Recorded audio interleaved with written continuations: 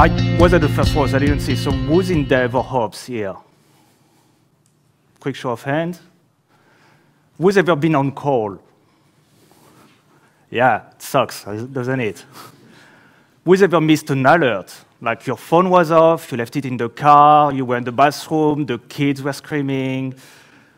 Doesn't matter, not judging or anything. I miss plenty of alerts. Like some days I even forgot I'm muting my phone, and I realized when I got to miss calls at 3 in the morning. It happens. Now there's a bit worse. Whoever missed an outage, like you just didn't get any alert for it. And basically you come back to the office on Monday morning, and it looks like that. And people are like, what were you doing this weekend? I'm like, what were you doing this weekend? I don't take that kind of sass from you, buddy. That's what I call user-based monitoring, when people that use your product let you know that it's down because you're just not even aware of it. And I'm not shaming anyone. I'm coming from the upside of things, and I've always taken on-call very seriously, all right? It's actually, I just sacked you all of them. It's actually 30 minutes about cats. 30-minute talk, just cats. You can't leave, close the doors, quick. But yeah, we all take off very, very seriously, right? Here you go. I'm not pointing fingers. The real question is, why are we even on call to begin with? I mean, personally, I hate being woken up in the middle of the night. I'm not a masochist either. I think it's a terrible system, but we do it anyway. And you know why? Whoop, come on. Because we have users. We fight for the users. We are on call because people somewhere use our services. And at this point, it doesn't even matter if you sell something for money, whether it's a product or a service or an object or something, like whether you're Amazon or not-for-profit. Outage have consequence. If you're selling product or services, if you have guaranteed SLAs, you owe people money or you lose money every time it goes down. And even more so, like here in New Zealand, I'm in Australia myself, but in New Zealand, it's the same thing. When people are like, it's okay if it's down in the middle of the night, who cares? Well, if you have users in the States or in Europe, I can tell you that in the middle of the night, they care a lot. And similarly, like if someone says, hey, it's okay if it's down at like 2 in the morning Pacific time, I'm like, that's great. That's like the middle of the day for me, so good on you, buddy. Australia exists. Thank you. It's that thing at the bottom, like over there, like right next to New Zealand, right next to the Hobbit, okay? And sometimes it's even more critical. Like recently in Australia, Telstra, which is the national phone provider, was down for something like 8 hours. People could not call 000. Can you imagine the actual cost of that? There's no price, there's a cost, the cost of human lives. Imagine you're responsible for a suicide hotline and you go down in the middle of the night. People don't feel depressed in the middle of the day. They feel depressed in the middle of the night. There's an actual human cost to outages. That's why we need to care for our users. That's why generally we're on call. The question is then, why are we not getting alerts? Why are we not being aware of outages? Well, sometimes we just don't know.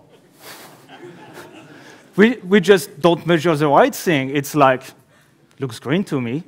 You sure? Yeah, it's green to me. And you open the browser like, okay, maybe more like orangey, reddish green. But, I mean, maybe you're colorblind. Green is red. Sometimes they're just too much red. I had a job in the past. There was 2 flat screens, with like a dashboard, and the dashboard was always orange and red. I cared for roughly 2 to 3 weeks. After that, I stopped giving a shit. Pardon my French. Because it's true. I mean, when everything's critical, nothing is. Like, you just don't care anymore. You're like, that light just always goes off. And sometimes, well, you just don't even understand your system. I'm sure you've already seen that from the IT crowd, which is like, the blinking light, what does it do? I don't know. Is it supposed to do that? Maybe. So we can all agree your users are not happy. Even sometimes your internal stakeholders are not happy because they're losing money or hemorrhaging customers or anything, you know? What's going on there? What do? First step, you accept that everything's broken. No, this is not fine. What are we doing? Why are we sitting in the middle of a trash fire and not doing anything about it? OK, so that's broken. We're all agreeing on that. OK, that's it. How do you fix it? Because that's nice to see. OK, so you accept it. It's broken and all, but still not fixed. It's still a trash fire. You know, you don't even have a fire extinguisher at hand. You didn't even know where to get one, to be honest. So you just call 000, but Telstra's down. So hey, fireman's not coming anyway.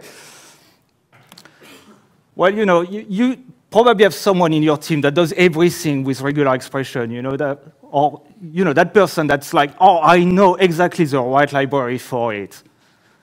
Stop. Take this keyboard away, OK? Take the keyboard away. Sit down and try to think about exactly what you're trying to achieve. Like, do you have too many alerts? Do you have not enough? Do you measure the right things? Do you have the right relationship with your stakeholders?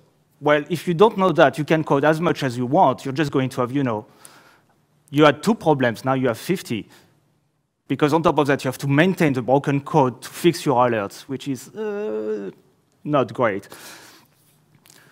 So what's the first step for that? Well, you know, you just go at it alone, you fix it without talking to anyone. You're hailed as a hero. Thank you for coming for my TED Talk. No, it's DevOps Days. Of course, you collaborate. You ask for help. A little help goes a long way. Sometimes you have the feeling you keep sliding backward. You just need someone to give you a hand. I mean, that's literally how that works, right? You have strengths, like sysadmin people are very good at figuring out what works in production. Developers are very good at developing things. Performance engineers will tell you why exactly it's crashing every second Tuesday of the month. So to take, for instance, a video game analogy, you build on each other's strengths to overcompensate for your weakness. DPS roles, for instance, have a high damage output, but they're a bit squishy. Healers can heal. That's literally their job. But similarly, they're squishy. A tank can take a lot of damage, but that's pretty much it. You combine all of those together, you have a team that can pretty much clear any kind of content. And I can see right there that everyone looks super bored and video games not your stuff. You can try sports. Like, imagine this kind of soccer team, football team, I'm not sure which one we use in New Zealand. They wouldn't score a lot, and it's not even guaranteed they would be super good at defense. That's not working, and I can tell soccer's not your thing either. That thing wouldn't quite get you very far in the 5 Nations tourney, all right? I actually tried to make it color correct. I'm not sure if it's the right one. So obviously, teamwork is the key there. So you know with who you're going to fix it, but you still don't know what to fix, right? First, you need to understand the concept of actionable alerts. Alice Goldfuss in Monitor about 2017 explained the concept of actionable alerts, which is basically 4 points. Something's actually broken, the customers notice, or users, or internal stakeholders, anyone that basically used the product.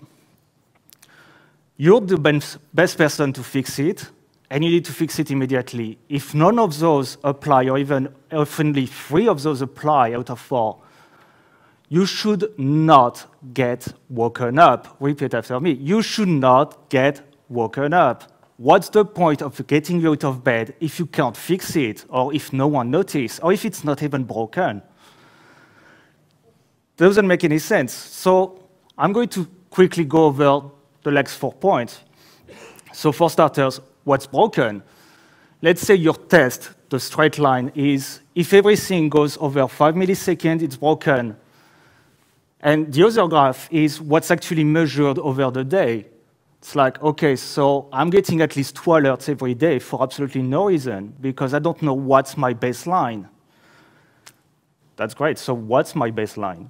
Or do I know what's the baseline? Well, I'm sure there's someone in your company whose exact job is to measure performance, to measure baseline, to see what's normal and what's not.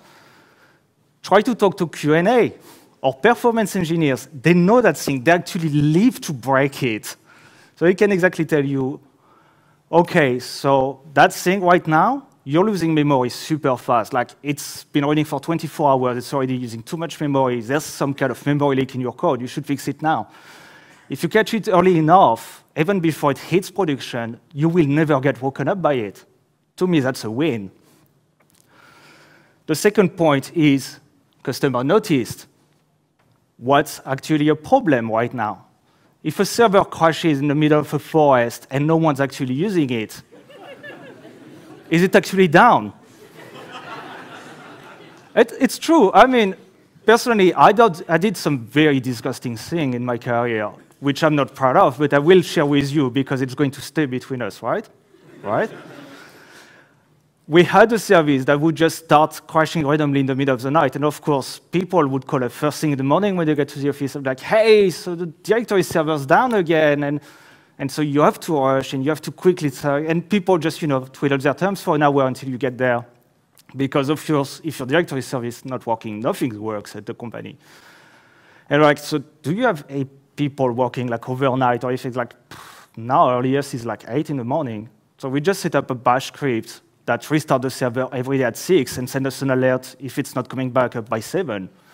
That way, 7:55, we're there to restart it if we need. Never got any complaint after it.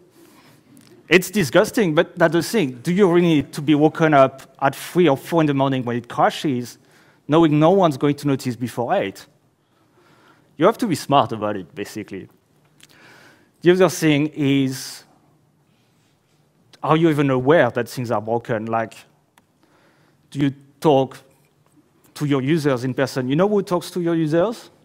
Support, sales, pre-sales.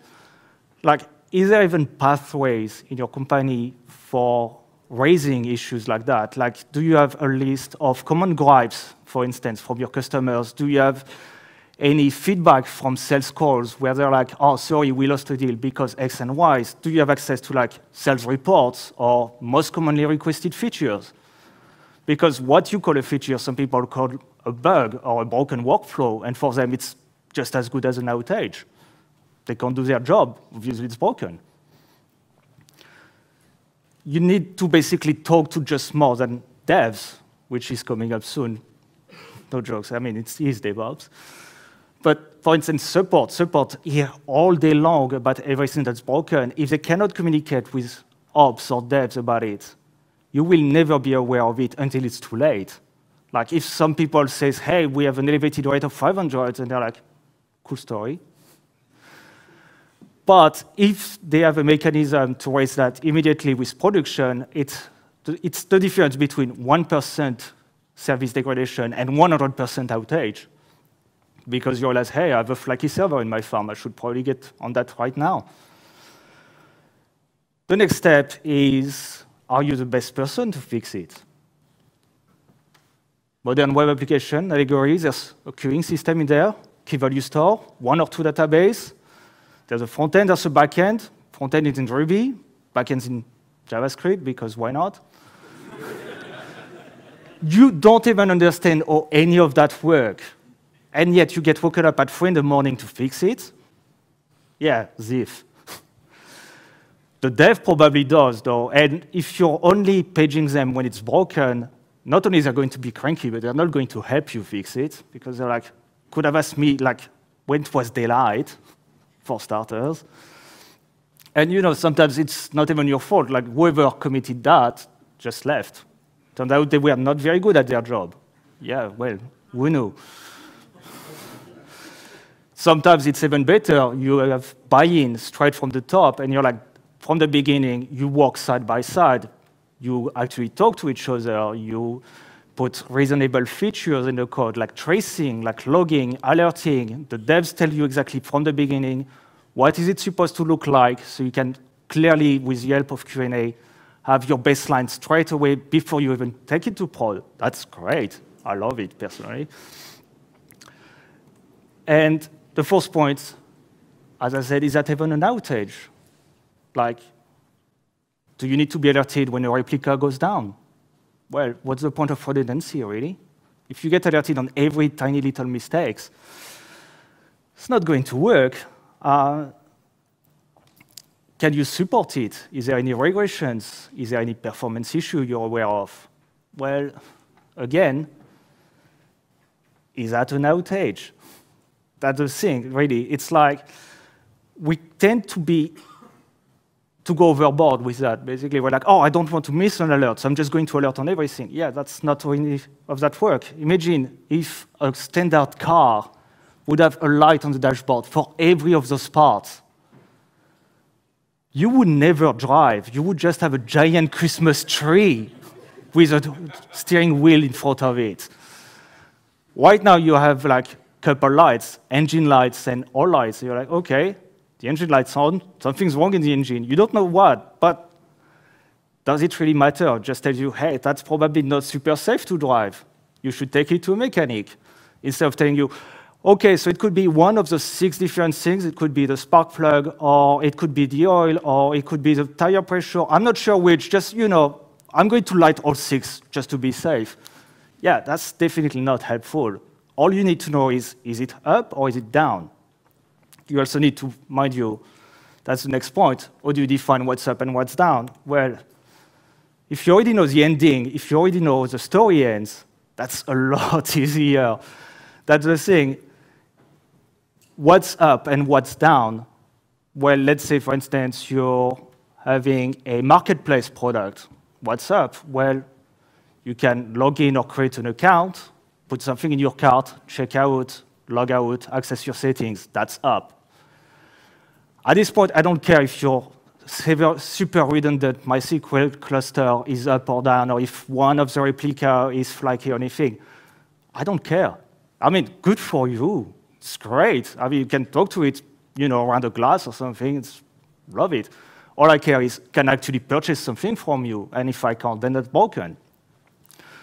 So you can basically rewrite all your tests as you would do, for instance, for a developer, as you would do integration tests. Unit tests are great, but we've all seen that picture with the 2 windows where each of one separately can open, but both of them together are blocked. That's pretty much what we do in monitoring every day. Oh, I have all those thousands of tiny little tests together. OK, but is it up or down? I don't know. So a good example for that is, a simple script that basically tries to log on your website and then log out. If that's not working, then you can add context around that, right? You can be like, OK, so I cannot log on, so there's probably either something wrong with the front page or with the SSO or the authentication system or the directory services. And then you can just, go down the decision tree and decide, all right, so basically it's that single flaky server. But you don't need to alert on every single server in that chain. What's the point?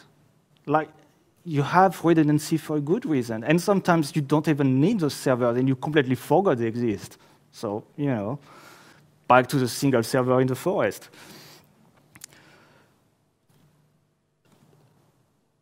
The other part is obviously, because let's be honest, if you start fixing your alerts, you're not going to have less alerts. You're going to have more, a lot more, because you're being in that weird system, weird state, where your old alerts are still somewhat doing their job, so you can't completely delete them, but you have the new ones getting rolled up, which also do their own thing, and now you're like, why is that fixing my problem? I just get paged more.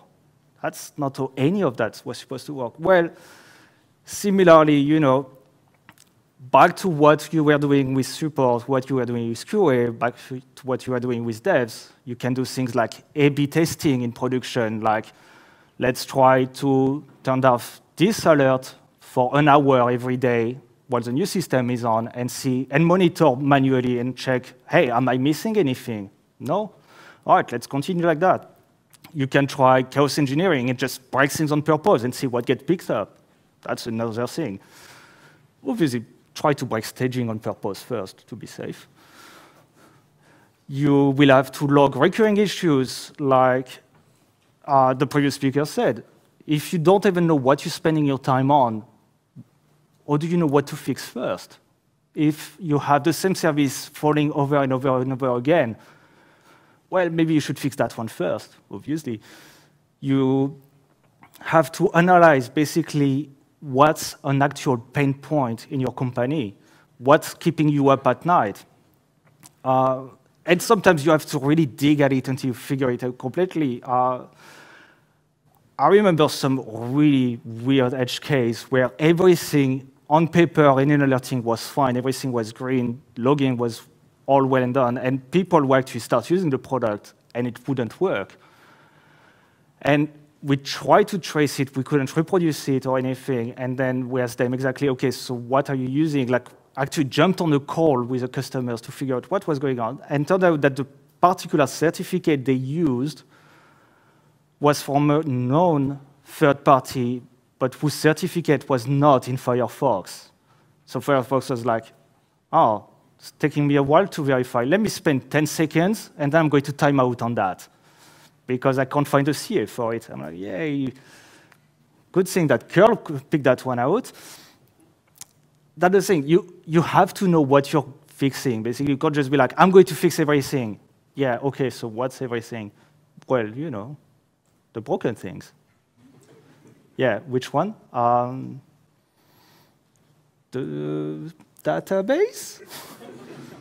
We don't use database. We only have a key value store. Yeah, the key value store database. That's not how any of that works.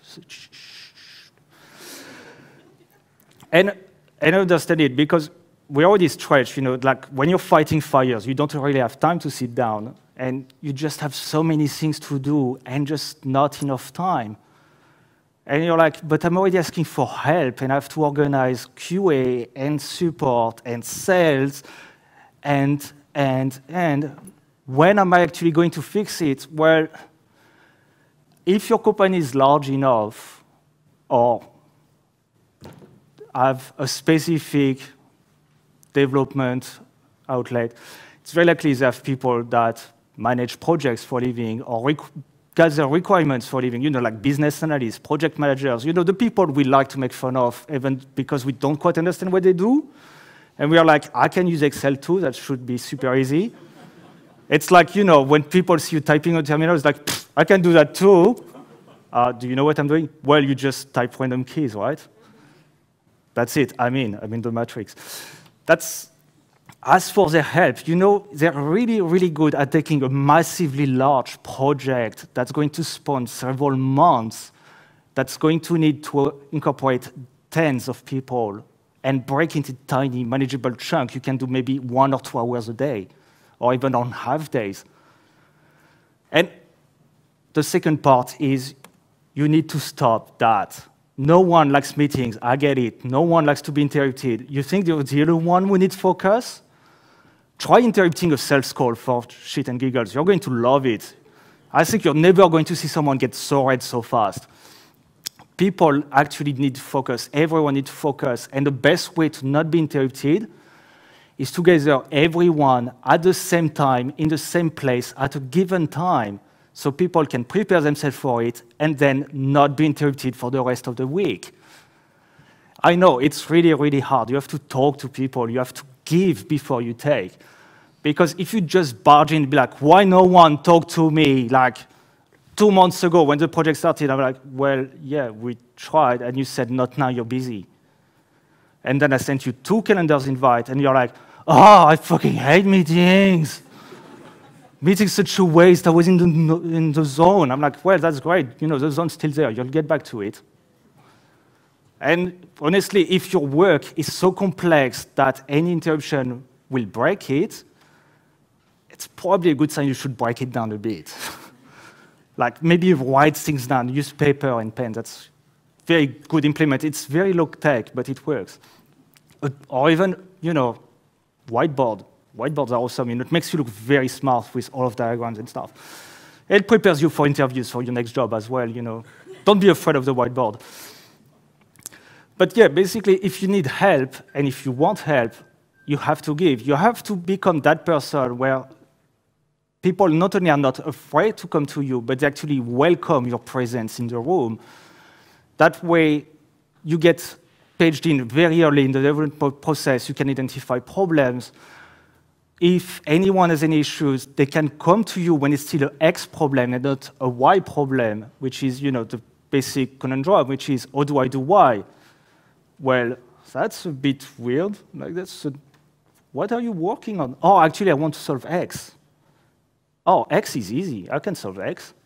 Why do you ask about Y? Well, because I thought if I did that, I could do that thing. Yeah, no, that's not how that works. Just ask the real question. And the last step of this organization is money. Not everything has a price, everything has a cost. I know it's got really, really dark with the suicide hotline thing, but how much would you put on a human life? That's the whole extreme. Basically, that should be the top of your ruler. It's like, on a scale of 1 to a human life, how much is it costing? I told you it's going to get dark really, really quick. But I was saying, if you just go and complain that you keep being woken up and all, and people are like, well, tough shit, I have a kid, all right? I haven't had a single night of sleep for the last 9 months. And you're telling me about what a pain it is to be woken up in the middle of the night. No one cares.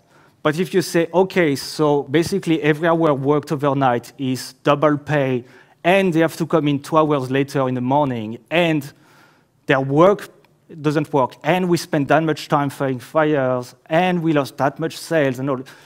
Give concrete numbers, which is going to be easy because you're already having reports about everything that's broken, or at least easy-ish.